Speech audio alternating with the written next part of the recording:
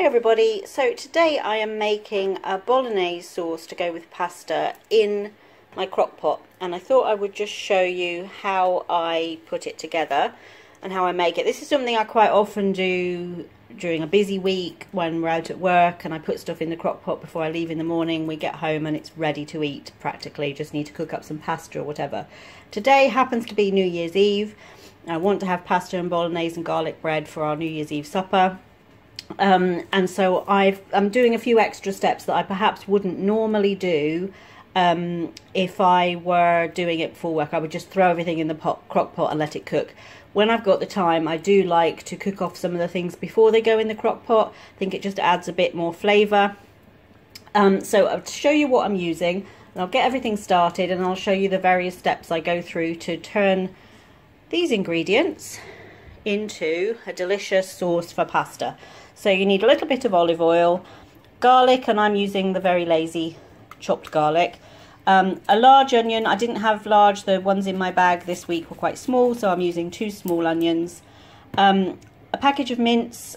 As you know, we use turkey mince for just about everything. We do sometimes use pork mince, but whatever mince you use, then just a regular package, a 500 gram, 400 gram package of mince.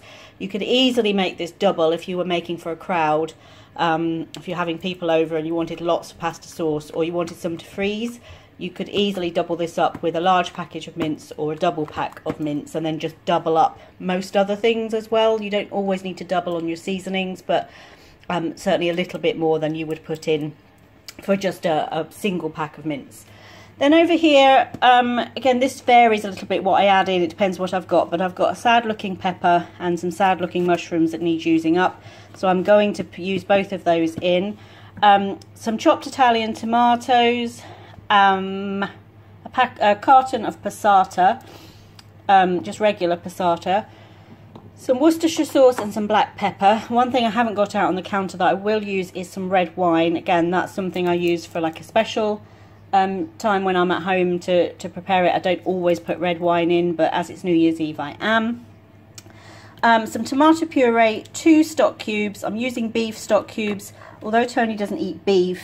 He doesn't mind like beef stock cubes in things and that sort of thing, so but whatever stock cubes you've got are fine.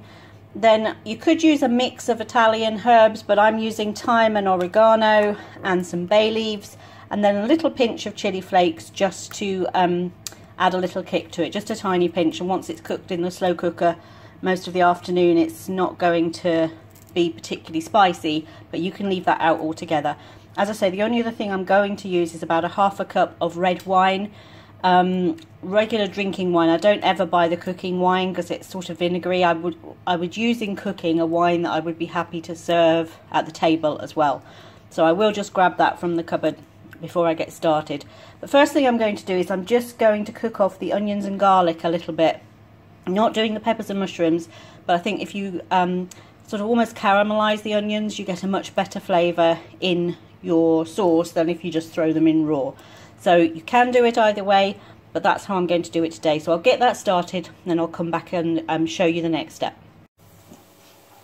Okay, so I've just put the onion and garlic in. It's about half a tablespoon of olive oil. Just softened them for just about 5 minutes until the onion's nice and soft and the garlic flavour is developed. You want it on a really low heat. You don't want the garlic to burn especially, but you don't even want the onions to brown. You just want it nice and soft. So I'm going to put that straight into the slow cooker now. Then in the same skillet I'm going to put the mince and brown that until it's, obviously I don't need to cook it through, it's going to cook for 5 or 6 hours in the crock pot, but I do want it to be browned because that helps to develop the flavour. So I'm going to do that, and then I'll come back and show you what's next.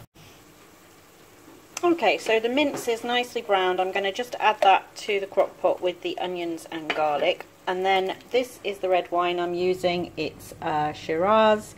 I'm going to just use half a cup, and I'm going to pop it into the pan, bring it up to a simmer, and that will just take all the kind of any little sticky bits on the pan from the onions, garlic and meat, and the juices that have come out of the meat. It will take that and add a bit of flavour. And I'm just going to simmer it just for a minute or so to burn off the alcohol, and then I will add that into the crock pot as well. So once that's going, I'll come back and show you it. Okay, so there's the red wine. It's just bubbled away. for just a few minutes while I chopped up the other vegetables. So I am going to pour that in with the meat and the onion and garlic mixture.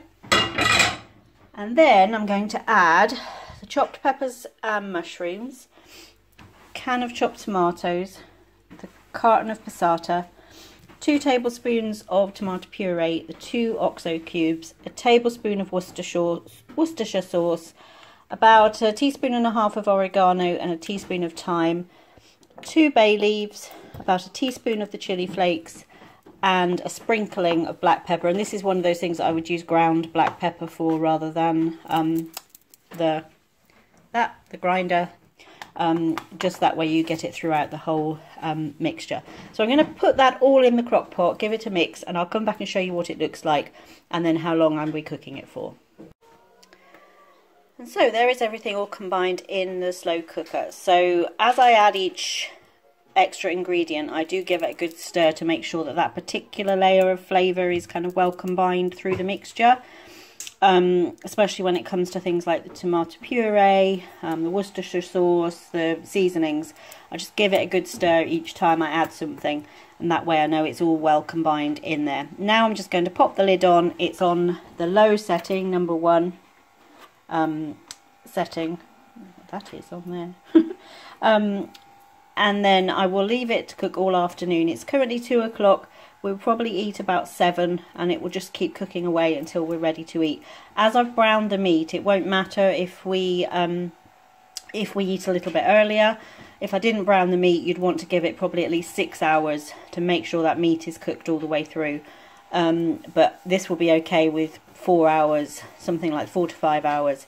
And then we'll cook up some pasta and some garlic bread to have with it this evening with some cheese on the top.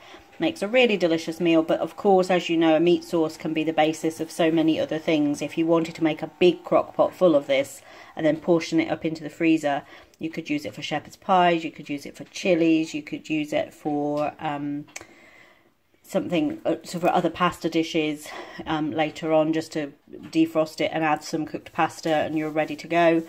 You could use it for pasta bakes. There's lots of uses of a basic meat sauce like this. So anyway, I'm going to pop the lid on this and leave it to cook while we get on with our New Year's Eve afternoon activities. And so, full of steam, there is our finished sauce. So that's had about 4.5 hours in the crock pot, almost 5 hours. And I've got some, over here, some spiral pasta cooked, and I'm just going to combine it all together. And then we'll have that with some grated cheese and some garlic bread. But it's really rich. By not adding any water to it, I just had the passata and the chopped tomatoes. It gives you a nice rich sauce, and then that little bit of red wine just gives a little extra depth of flavour. You can see all the steam coming off of it because it has I've literally just turned it off. So yeah, that's our crock pot Bolognese sauce for serving with pasta, but there are so many other things you can do with this basic meat sauce and make the most of using your crock pot to let it just cook all day. The smells have been really lovely in the kitchen this afternoon as it started to cook and come together. So if you've never tried using your crock pot for something like this, highly recommend it. Give it a go.